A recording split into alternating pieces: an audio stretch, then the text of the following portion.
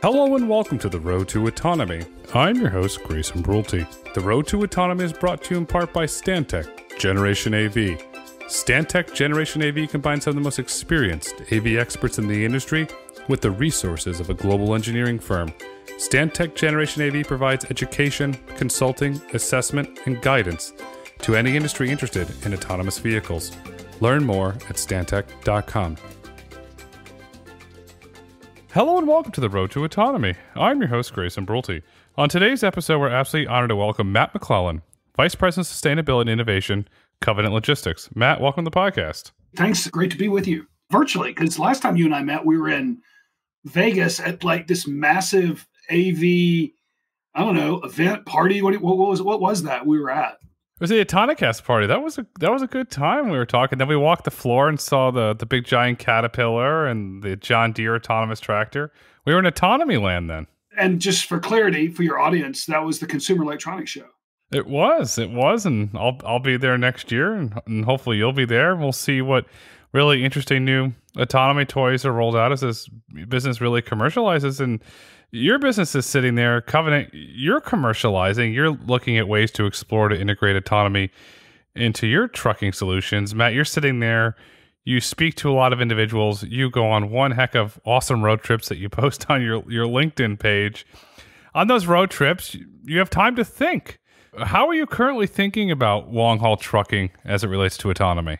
You know, it's a great question because Covenant has the second largest expedited fleet in the country. So what that means is we've got about 850 team drivers that, I guess it's not even really called slip seating if you never really get out of the truck, but, we will drive for almost 17 hours a day.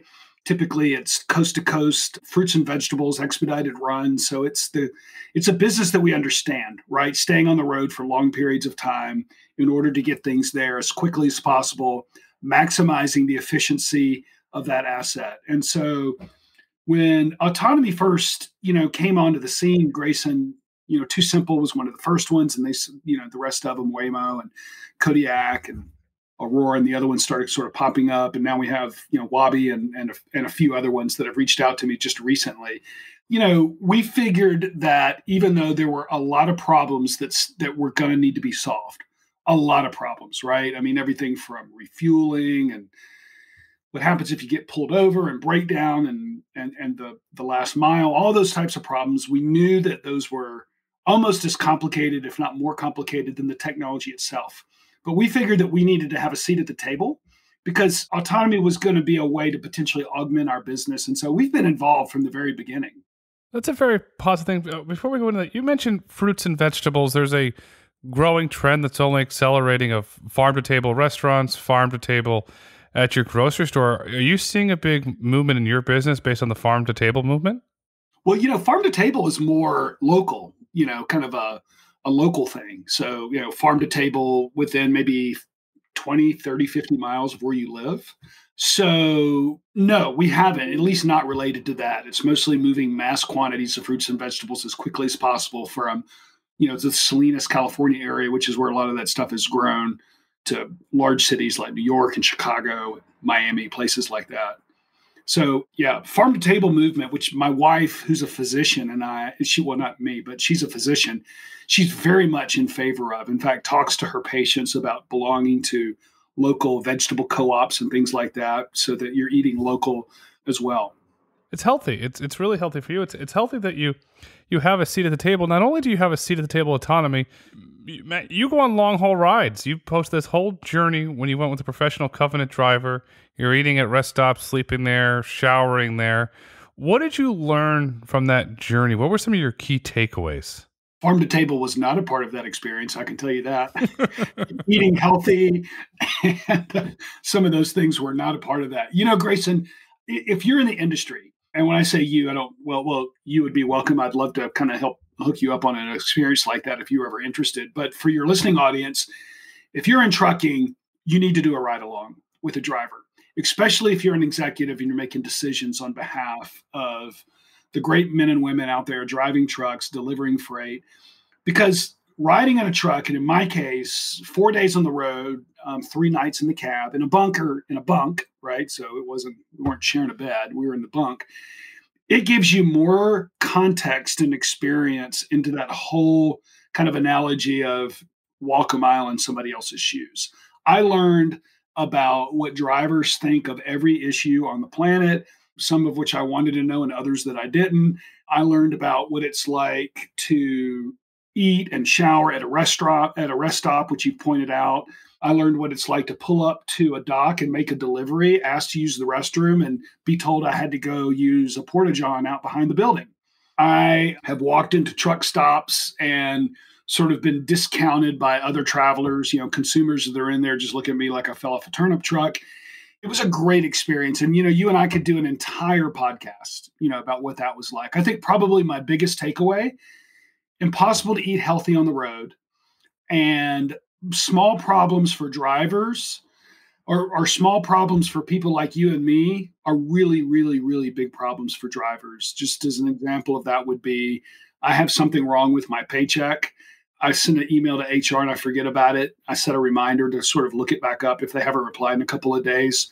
For a driver, you just have nothing else to think about, right? Because you're just driving and the minutia of life just continues to build up. And some of these things that we consider to be small issues or big issues. And so one of the things I took back to our leadership, Grayson, was that we need to make sure that we're staying on top of everything, no matter how insignificant we feel like it is, because to our drivers, it's a big deal.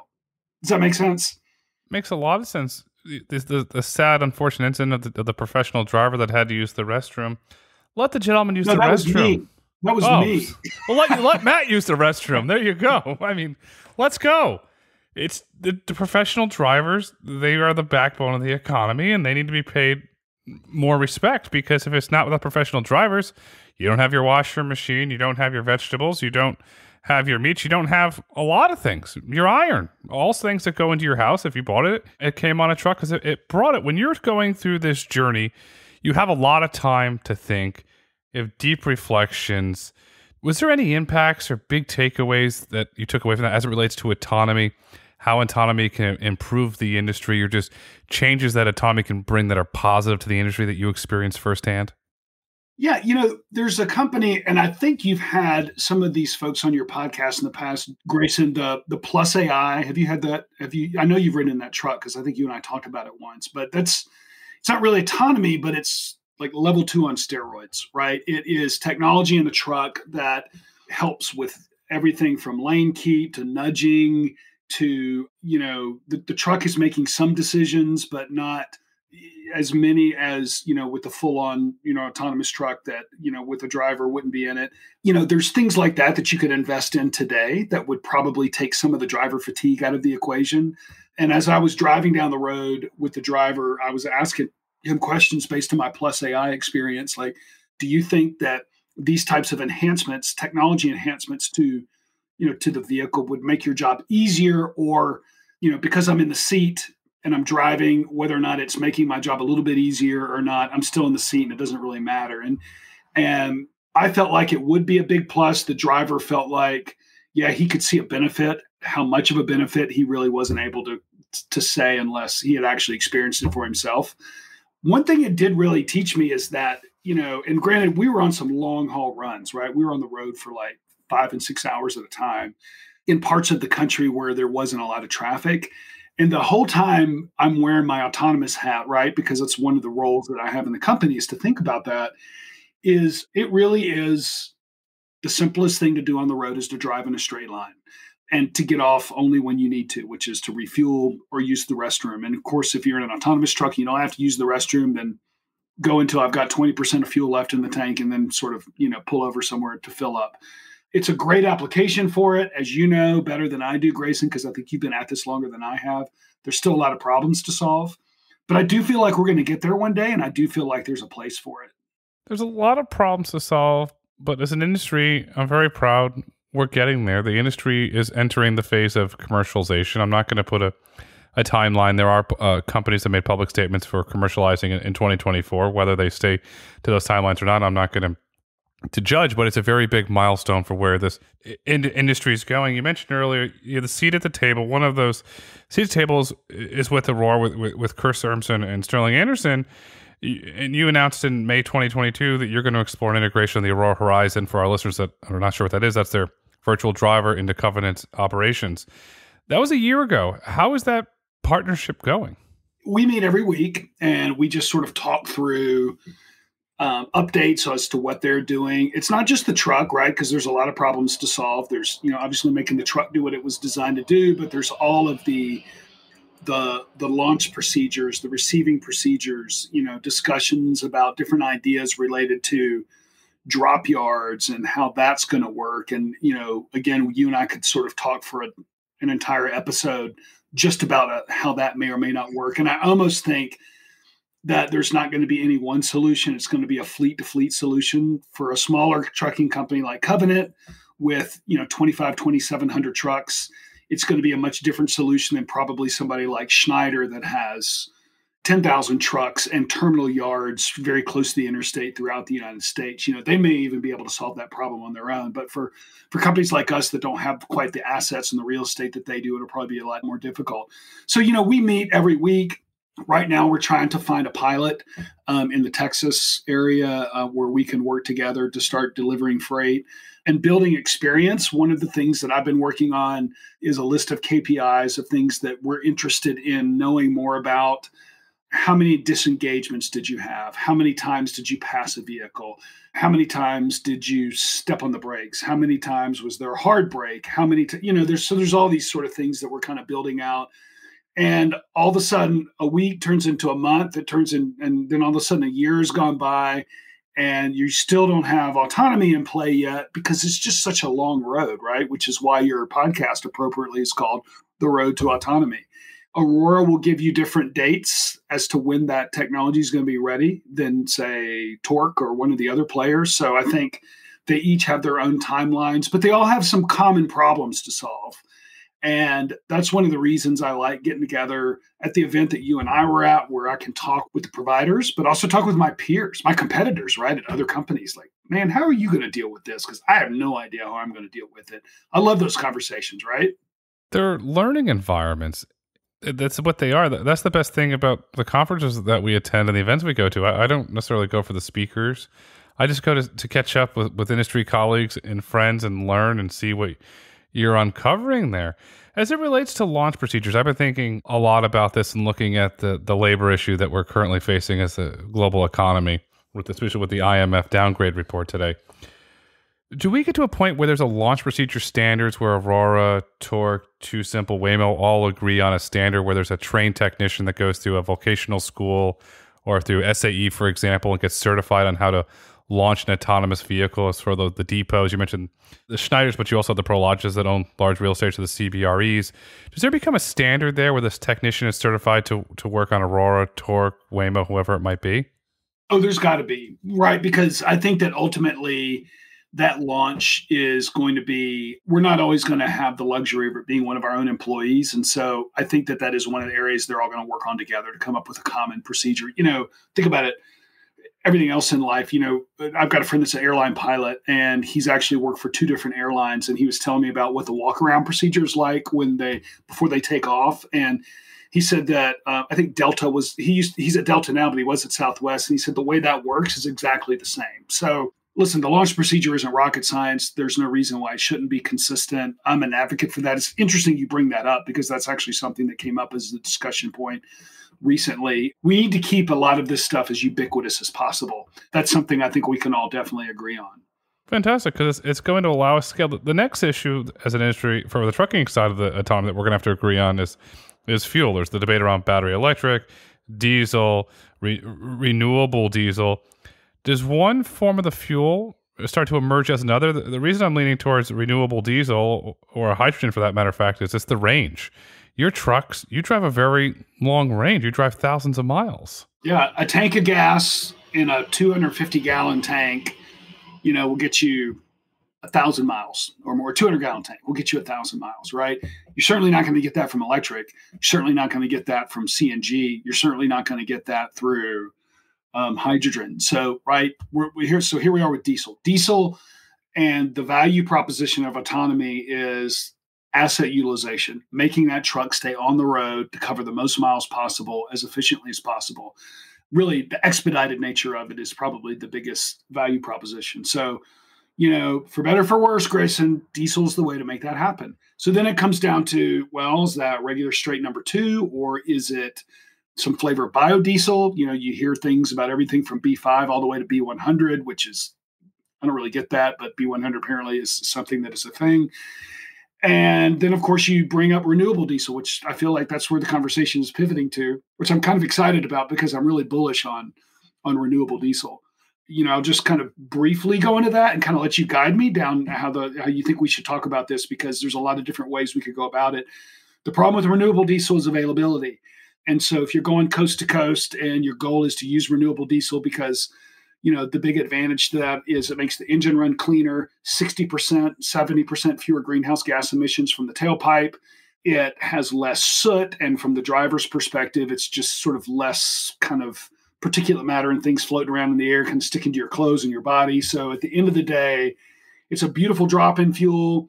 It'd be great if we could use it in the autonomy world, but hey, we're going to use it wherever we can get it, whether it's an autonomous truck or not. I'm going to add some economic context to renewable diesel. Production of renewable diesels hit 5 million gallons a day for the first time in January, according to the United States Energy Information Administration. That's really impressive. But I want to add some more context here.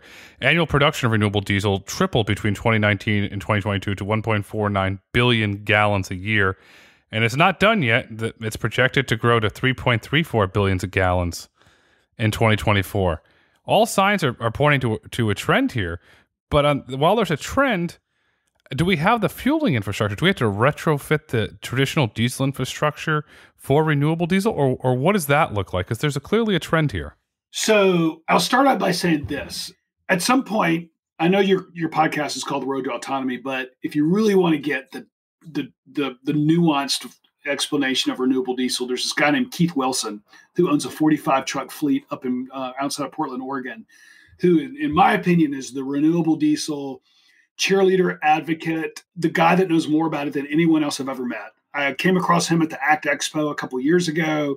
He's been using it exclusively in his fleet for the last year and a half. And I could spend a bunch of time going through all of the things that have been anecdotally and scientifically proven to be beneficial to the way his maintenance works, to how they don't replace fuel injectors, how their oil is running better. I mean, they anyway, I could get on a rabbit trail with that. But Keith Wilson, remember that name, Titan Freight Systems. The problem with renewable is availability at scale, right? I mean, I talked to Daimler a few weeks ago when I was out there. They had some of their engine people in for this big event that we're talking about ESG and battery electric and autonomous. And at one of the breakout sessions, I started talking to one of the engine guys about his opinion on renewable diesel. And he said, well, you got the memo, didn't you? And I said, which memo is that? We get a lot of memos from Daimler. He says, we actually prefer you to use it.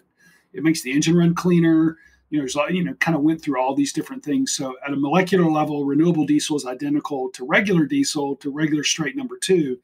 It's just better for the engine in every way. And of course, then you get the lower greenhouse gas emission.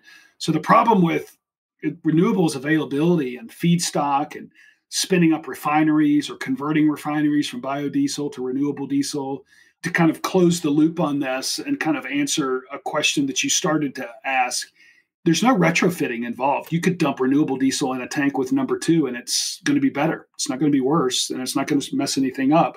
You can mix and match inside of a tank. You don't have to do any retrofit to the truck. It's the perfect, what's called drop-in fuel. And it's the perfect bridge to zero emissions.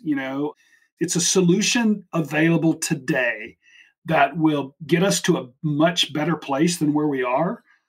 And you don't have to do anything except maybe pay a little bit higher price at the pump. But I think that's going to come down over time.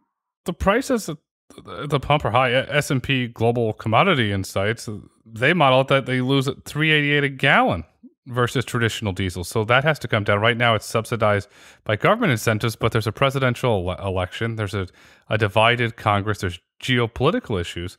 If the subsidies go away, how are we going to get the price down? Is that just bringing more barrels of renewable diesel onto the market? We're seeing that with ExxonMobil through their affiliate, let's say wholly owned Imperial Oil, is projected to deliver 20,000 barrels a day of renewable diesel at their Stratacoma refinery in Canada by 2025. The important part of this is that output could reduce CO2 emissions by 3 million tons a year. I repeat, 3 million tons a year as compared to conventional fuels. That's a very positive step. One, this gets no coverage. And two, how are we going to figure out the economics where the margins in trucking are very slim, to say the least? How do we make this economically viable? Because this is a very good, if you want to call it, transition path. Yeah, so that's like 18 questions in one statement. And so I think the one I want to choose to answer first is that I would probably disagree with you, Grayson, as much as I agree with you on almost everything else, including that piece of art hanging behind you, which I know your listeners can't see, but since you and I have a video feed, I love whatever that is behind to your right, to my left. But one of the things I don't agree with you on is that statistic, right? It's more expensive, but by a factor of 359, that's just not right. The numbers that I'm seeing show that depending on what manufacturer creates it, that distills it, or I don't know, cooks it, whatever you want to call it, it's more in the pennies than it is in the dollars, but it is different. Now, I just testified in front of the Oregon State Legislature about, in fact, this guy, Keith Wilson, was the sponsor of a bill. It's called SB 803. In the state of Oregon, what he and others want to do is to make it requirement for the only diesel product sold at the pump in the state of Oregon to be renewable diesel. His argument is that from an environmental perspective, it's better. From an engine performance perspective, just in terms of maintenance, it's going to be much better. But they're convinced, based on the data that they're seeing, that there's plenty of supply available at the places that they've identified to. And we've got to remember, Oregon's probably, from a population perspective, one of the smaller states in the union. So it's not like California, right? So they believe the supply is going to be there, and they believe that the cost of diesel at the pump is going to be on par, or renewable diesel is going to be on par with regular diesel. Otherwise, you couldn't get John and Jane Doe driving their diesel Ford F-150. Why would they want to go about that if they're going to be paying pennies or even dollars more for this product that arguably is going to be better for the environment? So it's going to be a long haul. There was another couple of things in there in your question that I think deserves addressing, that, it's a bridge, right? Renewable diesel is a bridge to zero emission vehicles. But just for the sake of conversation, right? Let's say that hydrogen and battery electric and the flux capacitor or whatever else people are coming up with are a long ways off. I'd be really happy using renewable diesel for the indefinite future, for the next 20 years. It may not get us to zero emission, but it gets us into a lot better place than we are now. So if we can use this nasty feedstock of animal fats and wood chips and all the things that go into renewable diesel, get rid of that in a way that is sort of better for landfills, not rely as much on foreign oil and drilling as we do today in order to power our diesel vehicles and generators and trucks and things like that, then I just say this is one of the best things on the market right now for the sustainability movement. Well, I don't know. What are your thoughts? We're not reliant on China. To me, renewable diesel should be a national security issue. Well, because China controls the minerals, the refining of the minerals. Buffett gave an interview in the Nikkei today in Tokyo, saying he sold out of Taiwan Semi to the geopolitical issues. We saw Macron, president of France, is telling everybody to butt out of Taiwan. Okay, so this is a hornet's nest that's about to get kicked. And if China decides, and they have been very bold statements through their state-owned media, to cut off our supply to refining access for batteries, okay, well, you got a problem there. You're starting, if you look, let's go this one step deeper. Look at Tesla. They've got the deal with CATL, largest battery manufacturer in the world. Oh, they're building a battery factory in Shanghai. They're doing, let's call it the Tim Cook playbook. Appeasing China. Tim Cook has done a masterful job of scaling Apple in China, whether right or wrong and different political, not giving opinion on that, but from a business strategic standpoint, he's done very well. Elon Musk is following the same playbook there. But then you have other companies out there that are more red, white, and blue that they could potentially get cut off. And here we are with renewable diesel. Canada's an ally. It's not hard to get it. We can manufacture renewable diesel here in America. Why is it not being treated as a national security issue? Because the political consequences of something going wrong are astronomical, and they're only growing by the day. I agree with you 100%. And I'll add one more thing to it. Now, I know that I would never get into the politics of left and right on a podcast because half your listeners are going to feel one way and the other half are going to feel another. But I can tell you, and I don't think I would be wrong about this, is that one side of this argument, right, probably more of the left side of the argument, doesn't like renewable diesel because they think we should just skip past that and go straight to throwing all of our resources, government investment, anything that would be spent propping up something that's temporary. They just want to use that to go straight to figuring out zero emissions. And so I think while I sort of agree with that, it's kind of what I feel like the move Gavin Newsom's doing in California by, 2035, all cars are going to be, battery electric, or at least not petroleum based, with there out being a roadmap on how that's going to happen. He's kind of thrown down the gauntlet. I admire him for that. But at the end of the day, we got to have a bridge, and renewable diesel is a great bridge. And I got into a debate with a guy at this Oregon legislature thing where he felt like renewable diesel was cheating and that, it had marginal benefits. And really where we needed to be spending our money was the development of whatever it was that was going to take us to true zero emissions. And so I guess that's where the right and the left would disagree. I think one side thinks a bridge is part of the solution. The other side would argue that we just need to spend all of our money going straight for the Holy Grail. I like bridges. It's kind of like if you want to lose weight, if you want to run a marathon, you don't just go out and run a marathon. You start with a 5K, then a 10K, then a 15K, and you kind of work your way up to it. It's just sort of historically the way that a lot of things happen. Even when you look at things like, I know it's a rabbit trail, you look at CARB and emissions in the state of California, it's a 2024 through 2030 plan, right? You sort of gradually scale up over time. You just don't go straight into the finished product. There's just too much involved along the way. And I think renewable diesel is a great solution. And so I think I just think it's a great solution. If you look at it from the passenger car side, hybrid, Toyota with the Prius and the whole movement of hybrid, that was a really great stepping stone to an all battery electric vehicle. Battery electric vehicles today are selling the way they do, then I give sole credit to Elon Musk. Everybody, the world's divided on him, but that's not the point here that I'm trying to make. The point is he built the charging infrastructure first, and that allowed Tesla to sell the vehicles. If Tesla didn't own and operate their own charging network, I truly believe that we're not having a conversation about Tesla today. And if you look at it from a long haul standpoint, we don't have the charging infrastructure yet. You have Pilot Flying J that's made an announcement with Volvo to look into it, but yet we don't have it there.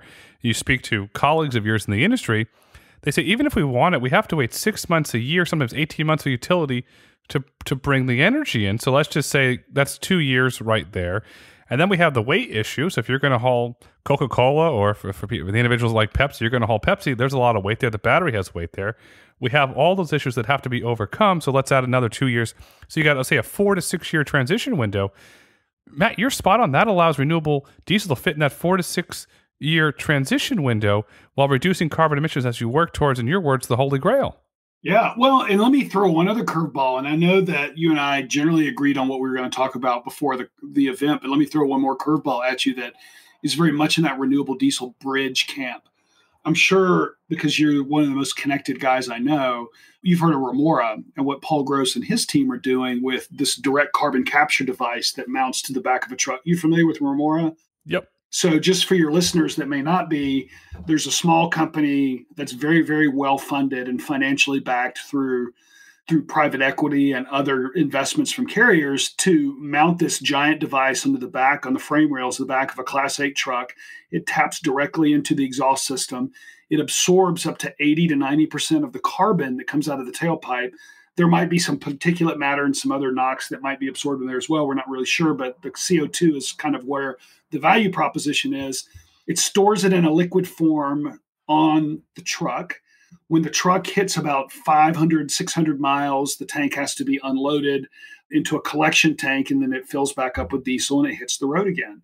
The carbon then collects in that offloaded tank, and then they sell the carbon as a raw material to concrete and steel manufacturers. And so here we are, we're using this bridge technology, right, called direct carbon capture, to capture exhaust out of the tailpipe, convert it to carbon, or capture the carbon out, convert it to a form that's actually usable in something that we currently mine out of the earth today as a raw material in concrete. And we have a revenue source because they're able to sell it that offsets the cost of this very expensive investment, this very expensive device that goes on the back of a truck. The thing weighs fully loaded with carbon 6,000 pounds, which takes away some of the weight that you can potentially pull in the trailer, because that's what we're doing is we're hauling, goods we're hauling goods across the country. So again, Remora, like renewable diesel, is a bridge to help us get to a better place. And so I'm all about bridges. The North American Council for Freight Efficiency calls it the messy middle, right? This area today where we're at diesel, zero emissions is the holy grail. Everything in the middle is called the messy middle, and that's kind of where we are right now. And so I'm just a big fan of bridge technologies right now. Grayson, I mean, you're probably seeing a lot of the same things because I run into you at some of these conferences. There's some great things on the horizon. And fortunately, my job is to wake up every day to read some of the same things that you do, and to bring the things that make the most sense to the attention of our leadership. The bottom line with bridge technology, it's a wonderful step forward. I repeat, it's a wonderful step forward. While we might disagree over the economics of the S&P Global Commodity Insights numbers as it relates to renewable diesel, the bottom line is we're moving in the right direction. The bottom line is there's not an ROI there yet today from a pure economic, put my CFO hat on here for a moment. But there is the social return on investment. What are your thoughts on that social return? Yeah, that's interesting. I did a presentation. Actually, it's funny that you mentioned that. The CFO for a company called Nussbaum Transportation, they're one of our competitors, but a peer, as I like to say it, because there's plenty of freight. We did a presentation at, I think, ATA a few years ago about social ROI versus financial ROI. So the idea is that when you are making an investment in an asset that's going to go on your truck, you have to decide whether or not the cost of that is going to pay for itself over time, or ideally, if you're going to save money over time. So you throw all that stuff into a spreadsheet and, you get your ROI and you make your decision, do I invest in this thing or not? Well, that kind of used to be, I guess it still is, the biggest way that we make decisions. But as you point out, this social ROI, these other benefits that come from that decision, like how do you put value on it? I'll give you a great example. Electric APUs. Okay. You and I may have talked about this before. They're around $9,000 a piece installed. They mount onto the truck.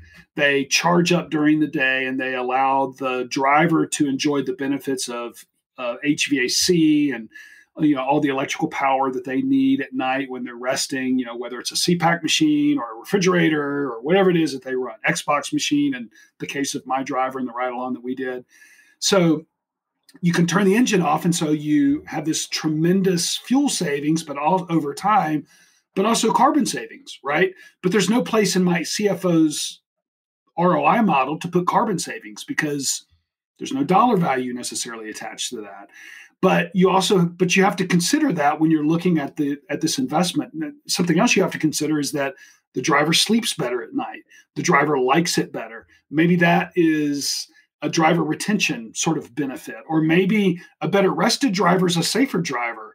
And you could say that, maybe the driver's safer. And so I avoided a multi-million-dollar accident because I was paying better attention. You can't really put dollar values on these things, but it's what I call the social ROI.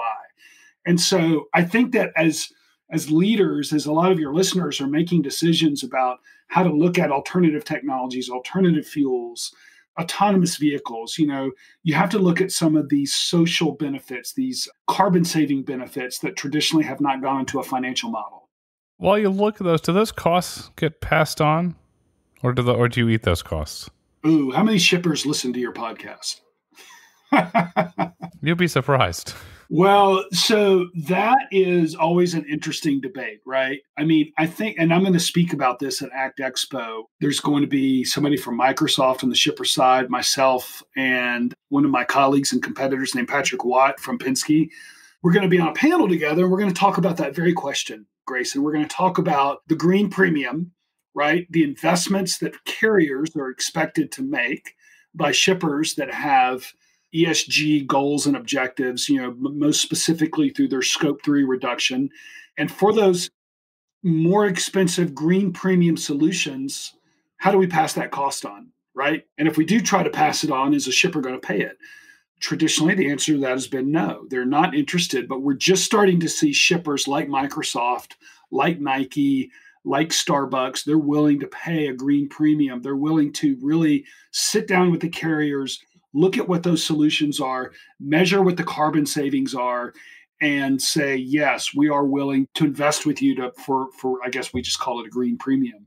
But there are also a lot of people that will say, no, I don't want to throw anybody under the bus. But there's some very large shippers out there with very aggressive ESG initiatives that are not willing to pay more than what I call a diesel rate.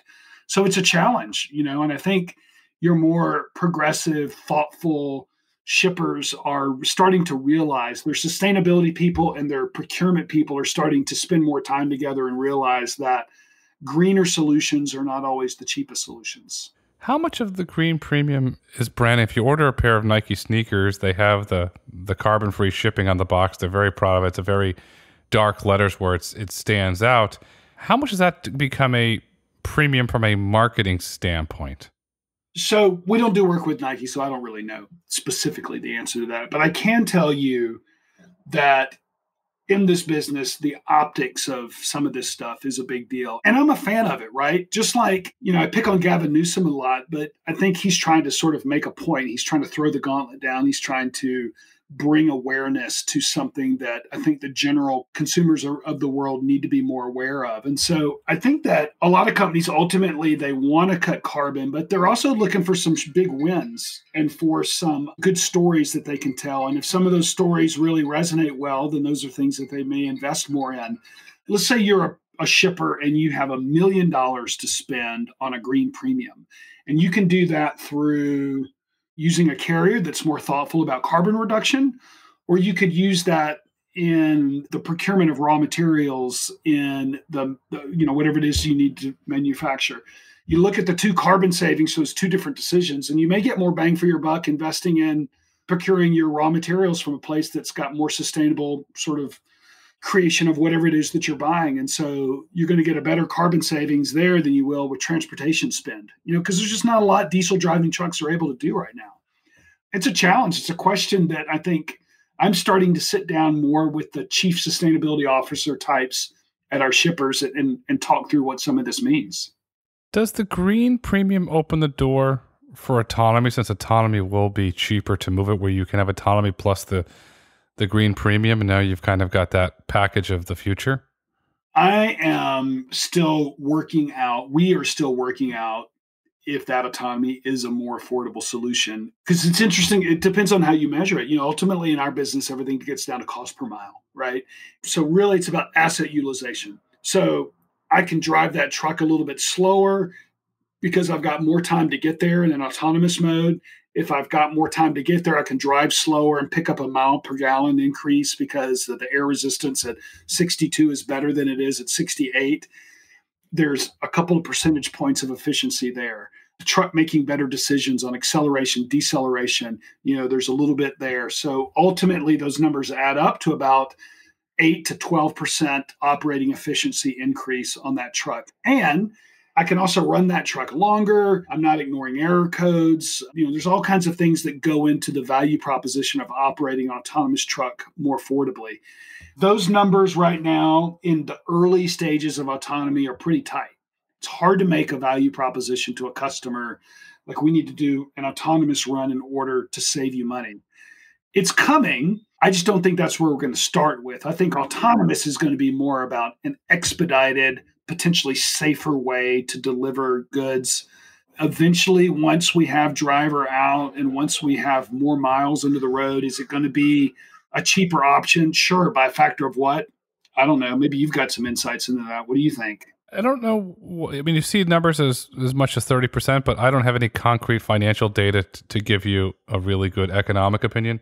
What I do have opinion on is marketing. I could see if you get a very progressive, forward-looking brand that wants to go all into autonomy, very futuristic brand, saying your Xbox, let's use Xbox for example, since you was in that truck. Xbox was delivered with an autonomous truck. Welcome to the future. Enjoy your Xbox. Something like that. That becomes really, really clever and ties right into a marketing campaign for a forward-looking company that's selling you a piece of technology. Here's the interesting thing. I got up on a stage the other day to give a presentation in front of like 1,000 people, right? And the topic was about sustainability and trucking and supply chain logistics. And I was trying to think of a creative way that wasn't a joke to start out my presentation. So I stood up, I looked at everybody, I kind of did some dramatic movements, looked at somebody on the front row, I picked them out, and I said, you know what? In order for you to be here, something had to die. And there's sort of, I don't know if there was a collective gasp, but this person I was picking on, their eyes got big. Like, what are you talking about? Well, leather in your shoes, food that you ate for breakfast, the sausage biscuit, whatever, and the animal. We all as consumers forget about the impact we have on the planet and the choices that we make. Everything from what we wear to what we eat to how much we drive, basically to how we choose to live, right? And so it's easy to blame Exxon and BP and big bad corporations for they're the ones ruining the planet, not us. But at the end of the day, we forget that we're the ones and the choices that we make are the ones that keep these companies in business. If we weren't driving cars, BP wouldn't be refining dinosaur remains, right? And so at the end of the day, to your question, consumers should be paying attention to it. And consumers should be shopping with their dollars to the extent that they can, right? It could be that somebody is in a financial situation and they can't afford to purchase the greener solution. Maybe it's $1 more, maybe it's a penny more, whatever it is, it's just not possible, which is where regulation kind of comes into play. And that kind of gets into a larger conversation about, because already, you could argue that taxes on cigarettes or fuel or things like that are designed to encourage or discourage certain types of behavior. So I think it's important that as consumers like you and me and your listeners, that we do think about these things. We do shop with our dollars. Maybe we look for companies that truly are doing sustainable things, whether it's what you pointed out with Nike and the way shoes are moved, or find your favorite brand, read their ESG reports. Starbucks has a great ESG report. Target, Walmart have great ESG reports. Hershey's, whose ESG report I actually have on my desk, they are doing some really interesting things with ethical sourcing of raw materials. Find your favorite brand, learn more about what they're doing on the environmental side of the way that they do their business, and start making some of your decisions based on that. Well said. Ethical sourcing is going to become a major trend. You mentioned it there with the cocoa beans and the various different and the confectionery that goes into chocolate. You're seeing it on luxury goods as well. Consumers care, and then you have, I'll use a term with you, consumer activism. That consumers are not only voting with their pocketbook, they're getting pretty vocal when they don't like something, and companies that are their values, they're embracing and driving their stock prices up. And so it's going to be very interesting to see. But the bottom line is it's going to come down to consumer choice. Your customers in the future will have the option whether they want to put it on an autonomous truck or a truck driven by professional drivers. That's their choice, depending on where they are with their budgets and where they are with their corporate messaging and what their customers ultimately end up caring about. Autonomy's coming. So where are you on that journey? Great question. We've partnered with Torque and Aurora. These are the two companies that I could make an argument that they're the best ones of the ones we evaluated. But I think I love the folks at Kodiak. I love the folks at Waymo. I love the folks at Wabi. One of the Wabi executives lives up the street from me. Dustin Kale. We spend time together. Obviously, I love the folks at Torque and I love the folks at Aurora, because I think that it's going to take a collective effort in order to move this to the next spot. So we felt most comfortable with Torque and Aurora for reasons that we won't really go into because probably not relevant to this particular podcast. But we feel like both of them are strong companies. We feel like all of them are strong companies. Even Embark, who unfortunately is no longer with us, but they had a very strong leadership team and impressive technology. And so, where we are with this is we're looking to do a pilot with a customer right now that's interested in doing it with us. The pilot would involve a driver being in the cab and, because there's no driver out scenarios going on right now, unless maybe you're on a private road, in Alaska, going in a straight line from point A to point B, which I do believe they're doing autonomous tests up there in those types of situations where there's nothing but, deer on the road. But, we are looking for a customer situation, a customer pilot to happen. And that's with our Aurora team. Torque, as you know, is not quite as open with their roadmap yet. So those opportunities are just not there yet. They are running tests, they are running freight, but they're doing that very exclusively right now with a handful of customers in parts of the country that they're not really talking about publicly. We are very confident in the leadership team of both companies. I go to the Consumer Electronics Show and I saw the Daimler people and the Wabi people sitting together in a booth having a great conversation. I believe they were talking about refueling and breakdown and those types of things. These are all problems that we need to solve together. So, Covenant is not preparing to do anything in the next 2 years. There's just nothing that's going to happen any sooner than that. We will pilot with somebody, which we are prepared to do as early as tomorrow or as yesterday, because those opportunities are available right now. But it's specific to certain lanes that we don't have a lot of activity in, so we just haven't done it yet. But it's coming in the next couple of months, I believe. I'm excited. I can't wait for you to make it public. Covenant, you're leading the way there. In your opinion, what is the future of autonomy as it relates to the entire trucking industry? It's funny, Grayson, I think, I have a lot of conversation about innovation technology with people and politics and sports and a wide number of things, right? But as Americans, I think we think very binary, right? We think it's either all autonomous trucks or no autonomous trucks, or it is, to talk political for a second, it's like, let's take all the guns away, or let's just make rules much more stringent. Or, is it no sugar in your diet, or some form of a little bit of everything is okay? Like, I think we think very binary about things. And so when I talk to people about autonomy, it's like, well, what's going to happen to all the drivers? You're trying to take the drivers? Like, no, there's still going to be plenty of opportunities for drivers. Right now, in the foreseeable future, I'm 53 years old. So before I retire, there's only going to be about 3 or 4 lanes that have autonomous traffic running in them, long back and forth, east to west lanes, maybe a few north and south, that are ripe for autonomy. You're probably never going to have an autonomous truck running I-80 through Wyoming and Nebraska, just because of the winds and the weather and the incredible climate that is there, that would make it hard enough for a real driver, to drive those roads, much less an autonomous truck, which is designed to mimic what a driver would do, right? Which is the ultimate safest way to drive a vehicle. So, there's definitely a role for it in certain markets. And that's all I can really speak to, because I hope to be climbing the next mountain or doing something before like real wide scale autonomy takes place. Maybe my son will be having a conversation with you one day, and he'll be working on the space, and I'll be sort of out of the industry and relying on smarter people than me to take us to the next step. But you lay the foundation for the industry. I got to give you a lot of credit, because you're laying the foundation. You have a seat at the table. You're rolling your sleeves up. You're meeting with people.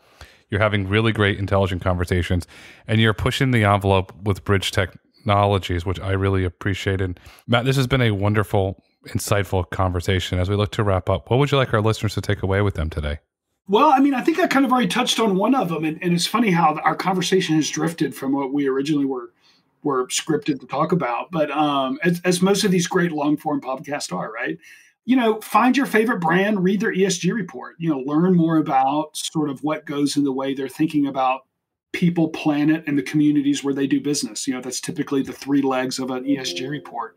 Something else that I guess I would suggest is to sort of look at your own consumer activity, and the role that you play. Think, just, talk to your boyfriend, girlfriend, spouse, roommate, and sort of talk through some of the decisions that you make individually or as a unit, and what impact did those roles play in the environment. One of the things that my wife and I talked about recently, Grayson, was like, do we really need to have everything delivered like next day? Because Amazon, where we live, gives you an option for, do you want to do Amazon Day on Friday? So I just placed an order for some things a little while ago. I could get it on Thursday or Friday.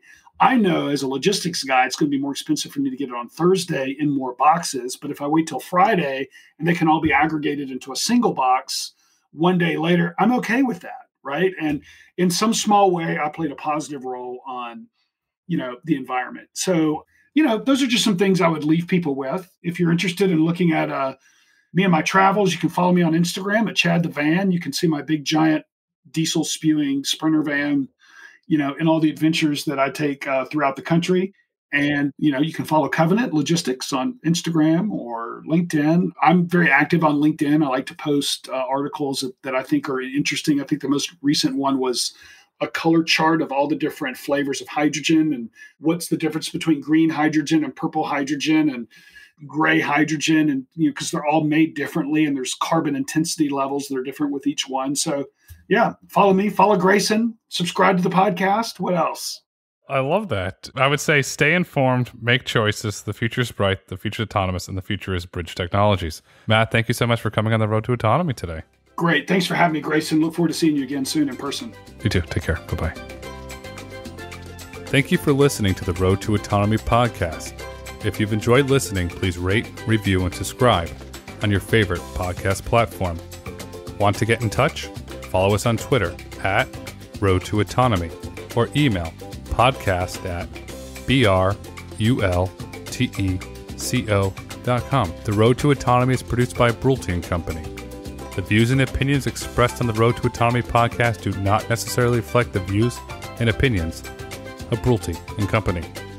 The content discussed in this podcast is for informational purposes only and should not be taken as legal, tax, investment, or business advice.